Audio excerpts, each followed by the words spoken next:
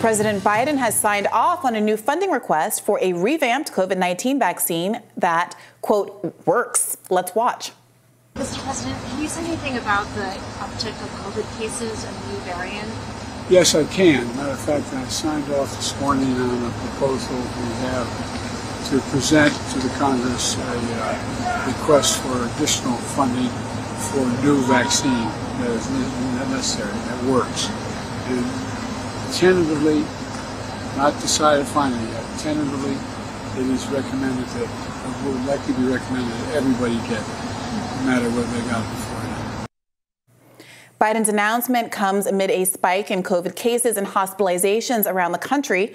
However, the president's ask will likely face an uphill battle in the upper chamber. Kentucky Senator Rand Paul already signaled his opposition, posting on X, quote, so to recap, one, POTUS is saying the vaccine they're currently promoting and they mandated does not work.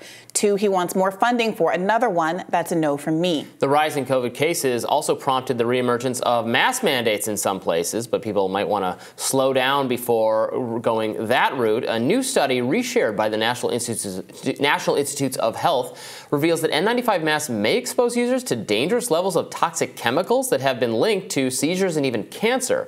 Now, this study was led by researchers from Jeonbuk National University in South Korea, and it found that some disposable masks contain more than 8 times the U.S. recommended limit of toxic volatile organic compounds, or TVCS. They also noted that the level of toxicity can be decreased by simply letting the mask air out for 30 minutes before use. So this is, just one study. Obviously take it with a grain of salt, as you should take all these studies that say masks are great, masks are terrible. We've got a vaccine. We've got a variety of findings on all of these things, and it's still kind of inconclusive, which I think should push people away from making very definitive or declaratory statements about this is what works and this is what everybody not only should do but must be forced to do. In terms of the vaccine, does Pfizer or Johnson & Johnson or whoever it is really need more taxpayer dollars to develop their next vaccine? Please go ahead and develop it. And I don't have a problem with them, reaping the profits of the vaccine as long as it's not forced on anybody. It's not paid for by us. But that's not the way it's gone. Obviously, in recent history, it has been forced on people. I can't imagine this is something that a lot of the American people, at least conservatives, want to do. But here we are again. Yeah, it's an interesting question. What warrants government investment in a particular pharmaceutical? I suppose the idea would be if there is a broad public health interest in having it. For example, the American economy shut down for a year, huge impacts as a consequence of this global pandemic. It wasn't an American phenomenon, obviously, and the economic consequences of it were felt around the world in various ways. And I think the question is, if we know it did it once before, there's a possibility of new variants that could potentially put us in a situation where the disease was as deadly as it was prior to the first vaccines, which did work. They did work. They were useful for that variant, and they continue to work to prevent people from having hospitalization and death. So I would push back against Rand Paul's comments there. I don't think that saying that, articulating the idea that we want vaccines that work better, which I think that Joe Biden was getting at, isn't an admission of some kind that the current vaccines don't work. They don't do what we would like them to do, which is to prevent the spread of COVID, but that's exactly why they want more funding. So, I can see a world where, I think it would be justified to give government funding to provide a vaccine that actually performs that specific function. One, because it would prevent COVID from ever being an issue again. We could just get to the bottom of this and end it because we would be able to stop transmission.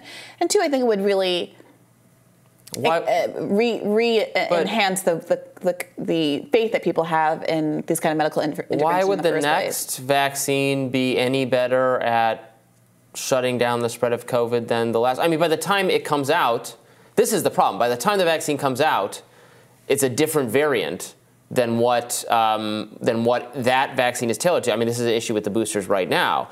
Honestly, if the government wants to do something that would probably be useful, they should probably work toward cutting down on whatever bureaucratic or regulatory process for approval for these things so that people who want them, again, I'm not making anyone take them, but people who really want to take them or feel the risk of COVID or whatever new variant is more threatening to them, be able to take them earlier. Whatever can be done to speed up that process is probably what should be done. Wasn't the argument during COVID that people felt like the vaccine was rushed and they had all these concerns about the health implications of it because some of those protections were eliminated in order to get it to the market more quickly? Certainly some people's argument. It does start to feel sometimes like I'm open to a lot of people's concerns, but it does start to feel sometimes like there's a piñata swing in the middle of the room and everyone will just attack it from whatever direction to make some point about how much they don't like COVID. Those people didn't whatever. They thought it was unsafe and untested and rushed, and it was being forced on people. I'm not going to force it on anyone. Okay, I think it should be up to you. There's no mandate. So now the question is how much government resources should go into this.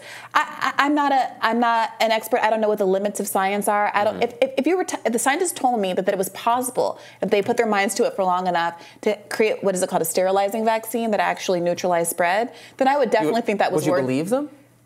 Yes, I would believe it if they published scientific studies and demonstrated that that's the case. Of course.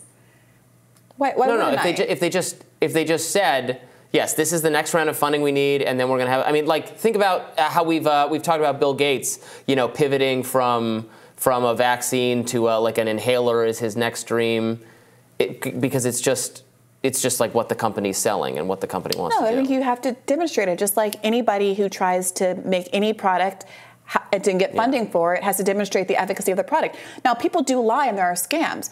There is this allegation now that Vivek Ramaswamy made his money by buying a drug that had already failed multiple clinical trials, changing the name of it, having his mother, who's a doctor, writing a new survey, not like a new research, but basically a new survey that indicated the drug could be more promising, having the stock go up on the drug, profiting from that, and then the drug ultimately fails anyway. So there's definitely scams, and it's incumbent on the people who approve these things, who have scientific knowledge, to actually assess the possibility of these interventions being successful. I'm not the person to do that.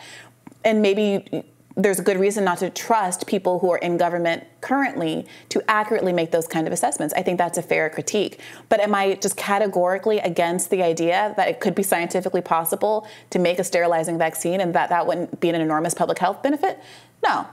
So, I mean, I think the question is not should the government fund this, but can we have some transparency about the processes that scientists are undertaking that might lead us more confidence or less confidence in this funding actually leading to a good result.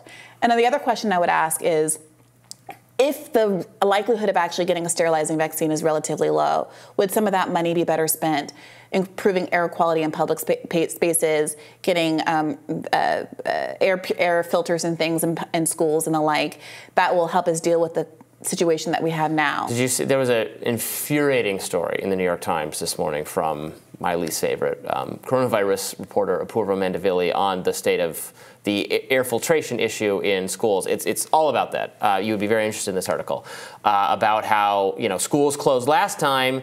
If there's another wave, can we just keep them open this time if we improve the air quality? But it's very frustrating because, as she acknowledges in the article, $200 billion was allotted for this purpose. Another $300 billion was given to state governments, and one of the things they can spend it on is this. You can't argue the money's not there. The money was set aside for this. It just didn't happen. Yeah, I would love to see some of the people who have been keeping the fight for civil liberties with respect to COVID issues alive, really drilling down, trying to do some investigative research. And now we've had time. I mean, obviously you can't, it takes a little bit of time, but now it's been a while. Pressuring the Biden administration to do more, to put those things in these public spaces, including schools. That's, I think, a really useful path for people's political energies. And it's pushing the government to do more to protect people, particularly our kids, as opposed to telling them just to do absolutely nothing, which I think could really backfire depending on the course of this virus. We will continue to monitor that, and we will be back with more Rising in just a minute.